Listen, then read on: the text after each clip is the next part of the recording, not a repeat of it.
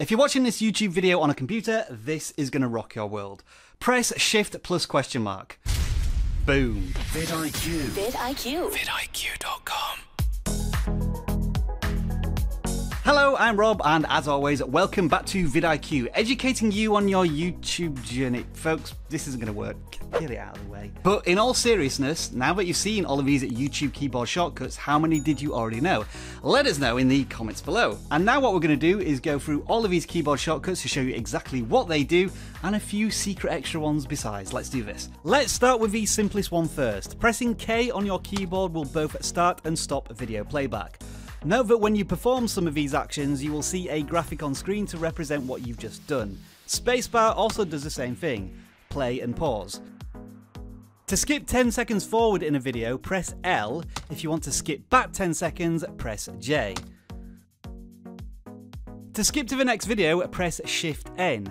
Now when I say skip to the next video, it will either play the next video in the playlist you are currently watching, or the up next video in the suggested video column. To play the previous video, press Shift P, although this only seemed to work for me when I was watching a playlist. If you want to hit an exact frame on a video, first of all pause the video and then tap the period or full stop key to inch forward frame by frame. This does sometimes cause a little bit of buffering. To inch backwards frame by frame, press the comma key. Now if you want to increase the playback speed of a video, press Shift period. You can take this all the way up to double speed. To slow down a video, press Shift comma, and you can take this all the way down to a quarter speed. And I do have a question for you at this point. Running videos at half speed or slower is for comedic value more than anything else because everyone sounds drunk. But have you ever tried playing videos at a faster speed?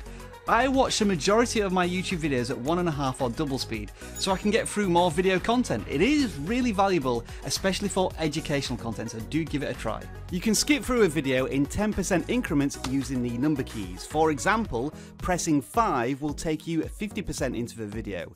Press 9 to go 90% into the video. Pressing 0 will take you back to the beginning of the video. To turn captions or subtitles on or off on videos, press C. To rotate through the brightness of the text, press O. To rotate through the transparency of the caption backgrounds, press W. To decrease the font size, use the minus key. And to increase the font size of subtitles and captions, use the plus key. Forgive the motion sickness I'm about to give you, but here are the 360 VR YouTube controls. WASD are your camera pan controls that allow you 360-degree views of the VR video. The plus and minus buttons serve as your zoom in and zoom out controls, although as you can see, I'm not very good at doing this. A few more player controls now. M will mute and unmute your videos, and there are 3 controls to change video playback size. F will put the video in and out of full screen mode. T will put the video in and out of theatre mode. And finally, I will put the video into mini player mode, which takes you out of the video watch page as well.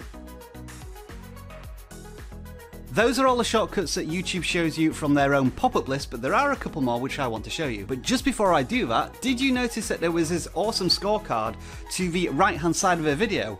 Well, that is part of vidIQ, what we do here. We have a Chrome extension tool that will help you research YouTube, analyze every single video on the platform, audit your own channel, and take actionable steps that will help grow your channel. It is free to download, and there is a link in the video description.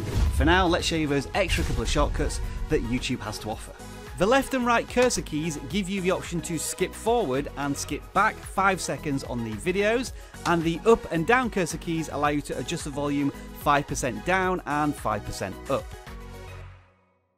We will leave an entire list of how to do all of these things in the video description below, and if you want to learn how to do many of these things on mobile devices, check out the video over here. And if you are a video creator and you want help growing your channel, we've got lots of beginner's guides for YouTube right down there. Thank you very much for watching, and enjoy the rest of your video making day.